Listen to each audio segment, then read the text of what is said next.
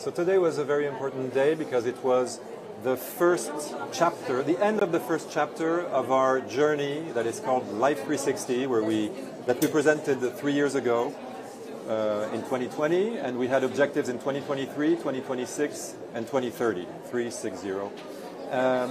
Today was important because we showed where we were at regarding these objectives, and today was important because we decided a few years ago to be as transparent as we can regarding all of these objectives, which means that for some of them we are performing very well. We are even ahead of the objectives that we fixed, and for some others we are a little bit late, and we try to explain why. We try to be very didactic to our stakeholders, to the public, to our clients, and the event today was the showcase of this first chapter. In the past, you've talked about reducing water use, about using renewable energy in your stores in particular. Today there was specific focus as well on working with your suppliers, and that's a really difficult one to manage. So tell us a little bit more about that. Yes. If you know a little bit about this topic, scope 1 and 2, which is what you can do yourselves in your own workshops, in your own stores, is relatively easy to change, and the results arrive quickly because you just basically switch off the lights, and we saw that a few years ago when we decided to shut the lights during the night, which is something we didn't do in our windows. It reduces immediately and quite significantly emissions.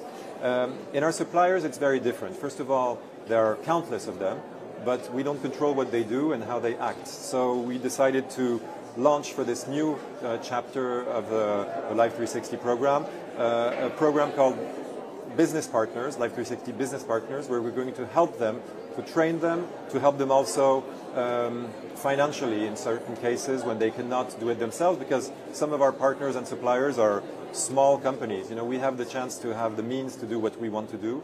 Sometimes they need a partnership. A little bit earlier, the chairman and CEO of LVMH, your father, Bernard Arnault, was on stage, and he said the fight against climate change can be efficient only if it's envisaged as a full industrial strategy.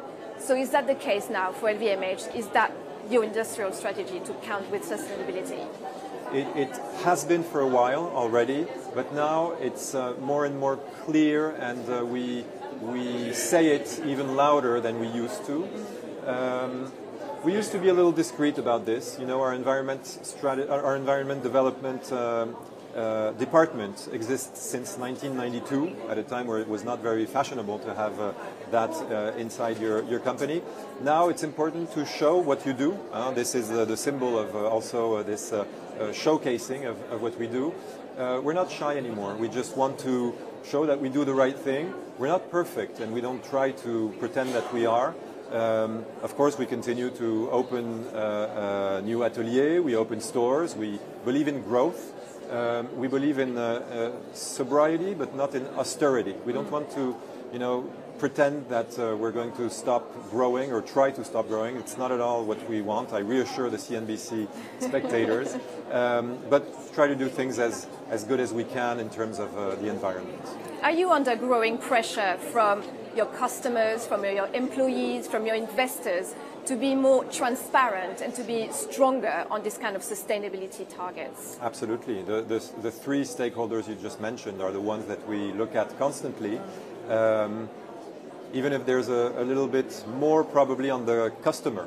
He's really the one that you want to please in the end. If you don't please him, then you have a problem. And they are more and more, of course, knowledgeable about these issues. They're going to check online what how you make your product, not only environmentally but also socially. Working conditions are very important.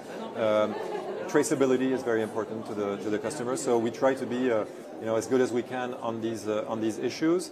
As for financials and the people that watch your TV channel, of course we look at that. One important aspect also of this Life 360 program is the regulator. We try to, especially for our suppliers, to reduce the impact of the regulator that can be a little bit heavy. The fashion industry, of course, is often seen as a key culprit when it comes to carbon footprint. But you said that it's very different for the luxury industry compared to other fashion players and fast fashion in particular. So you need some specific standards for the luxury industry. And you've invited actually some of your competitors here today to discuss this. So can you elaborate a little bit on this? Yes, a few years ago there was a little bit of a melting pot. Like the whole textile, fashion, fast fashion, sporting equipment and luxury industry was thrown in this pot, and you said, you know, you're the second most polluting and emitting industry in the world. Like, okay, but when we look at our data very, very finely, that's not what we see at all. So we decided to, you know, not sign a certain pact that we were very criticized a few years ago to not sign, and now everybody is following us, and everybody says, well, you know, listen, yes, we have to look at this specific luxury industry. By the way, we're not a fashion group, we're a luxury group. We have wines and spirits, which are not fashion. We have hotels, which are not fashion.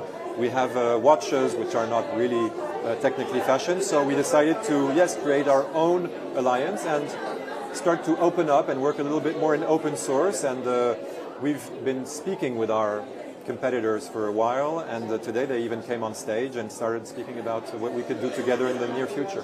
Can I ask you about COP28? Because of course you were there yourself. Yes. Some say it was a historic agreement yesterday. Some say there are some loopholes. But can I get your sense from the business leaders you saw there, from the policymakers?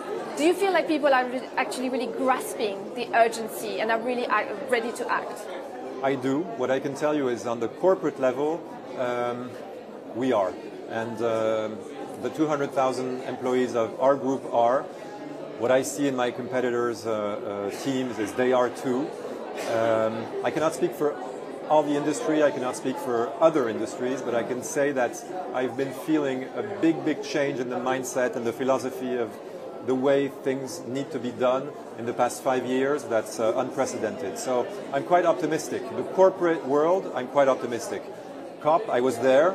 For corporations, it's a good platform to meet, to exchange.